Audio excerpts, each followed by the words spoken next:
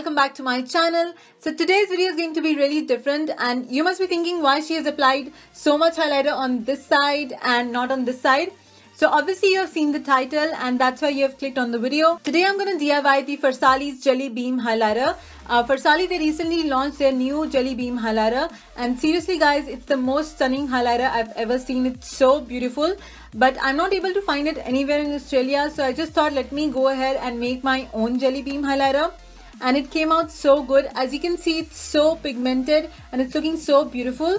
And you can use this highlighter as any cream highlighters, or even you can mix it with your foundation to make your foundation really glowing. And if you want to glow like a goddess, you can apply it on your body as well. So first let me show you guys the texture of this highlighter. As you can see, it's very fluffy and very thick, and it's very jiggly like a jelly. So the texture is very similar to the Jelly Beam highlighter. And first I'm going to show you guys what are all the things you need to make this highlighter, and then I'm going to show you guys the application of it as well. So if you're interested how to make your own Jelly Beam highlighter, then please keep on watching. Now first thing you're going to need is an empty container, and I've taken this one. It comes with a lid as well, and this is transparent because I wanted to show you guys how the consistency and the texture of this highlighter. But you can take any clean container. Now for the ingredients, first I'm going to take the Aloevera Gel, and this is from Patanjali, but you can take any aloe vera gel of any brand. And I'm going to put 3 teaspoons of this aloe vera gel into the container. But first, if you want to try this highlighter, just take half of the quantity which I'm taking. So one tip I'm going to give you guys, do not use only aloe vera gel if you're making a highlighter, because aloe vera gel is very sticky in consistency, and if you try to blend your highlighter, it's not going to give you that smooth application. So that's why I'm putting the second ingredient, which is the primer. And for that I'm taking this Rimmel's Fix and Perfect primer. Now the consistency of this primer is perfect for this highlighter because we want that fluffy consistency. But if you want very liquidy kind of highlighter, you can even put Nivea aftershave balm in it. And second tip I'm going to give you guys is that do not use moisturizer in your highlighters, because moisturizer, it usually absorbs in your skin and it's not going to give you that smooth application. So for that's why I'm using a primer. Now let me show you guys the consistency of this primer. This is how it looks, and we want this thick kind of a primer. And I'm taking 1 teaspoon of this primer with 3 teaspoons of aloe vera gel. Again, if you want less quantity of this highlighter, just take half of the quantity which I'm putting.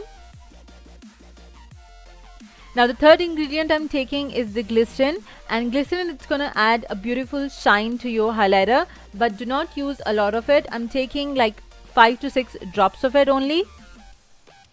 Now next thing which you're gonna need is a facial oil. I'm taking this Rosehip oil, and you're gonna need only facial oils. You can even take vitamin E oil as well, but do not use almond oil, coconut oil, or the olive oil, because they're very thick and they're not going to absorb in your skin.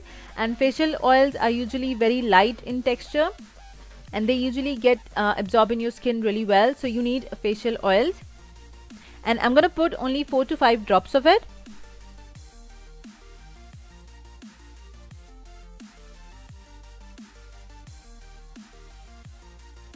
Now I'm going to mix everything really well before putting the pigments, and as you can see, the consistency is really fluffy and thick. This is what we want for our Jelly Beam highlighter.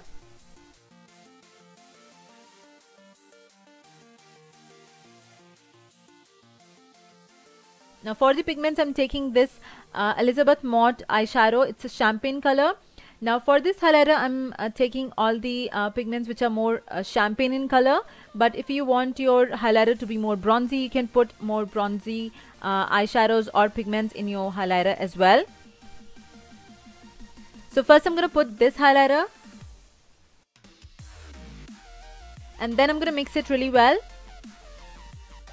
And I'm going to take another this loose pigment from Cailyn, and again it's a champagne color.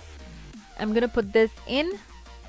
And for the quantity of the pigments, if you want more glow in your highlighter, just put more of the pigments. And take your time to really mix in the mixture, because pigments, they usually take time to mix with liquids. So this is how it's gonna look. It's looking so nice, you guys. The texture, the consistency is almost similar to that Jelly Beam highlighter. It's very fluffy, as you can see. Now I'm going to apply this on my hand just to show you guys how this highlighter looks like. And can you guys see how beautiful, how pigmented and how blinding this highlighter is? I mean, it's so beautiful, you guys, and it's blending so easily. And in summer especially, if you want to apply it on your legs, on your arms, if you want to glow like a goddess, I mean, it's gonna look seriously beautiful, and I'm so happy I did this. And that's why I made so much of it, so that I can apply it on my body as well, especially in summers.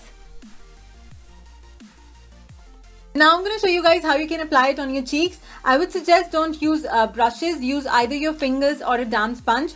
So I'm going to just take small amount of product first. So I'm going to apply it on the highest points of my cheeks. Can you guys see?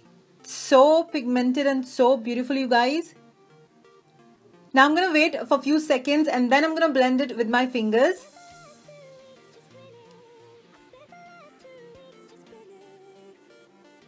And you can even apply a powder highlighter on top of it, but wait for it to dry completely. And as you can see, it's blending really nicely with my fingers. But if you want, you can use a damp sponge also. Now I'm going to apply a second layer of this product just to see whether I can layer on this product or not. And I'm taking very small amount of product.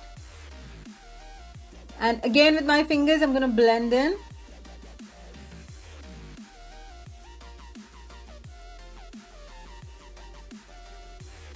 And I'm really surprised that it's not taking out my foundation. And you can layer on this product. You can apply a second layer as well if you want a very intense glow on your face. And the texture of the highlighter has completely changed into powder. It's not wet. And can you guys see, it's not looking patchy at all, and it's so beautiful. And you can layer on the product, as I said. Let me show you guys how you can use it on your body as well. So just take a small amount of highlighter and just apply where you want to glow. So on my body, I'm just going to take a damp sponge.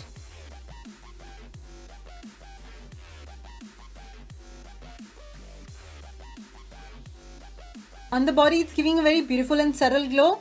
But if you want more intensity, again, you can layer on the product.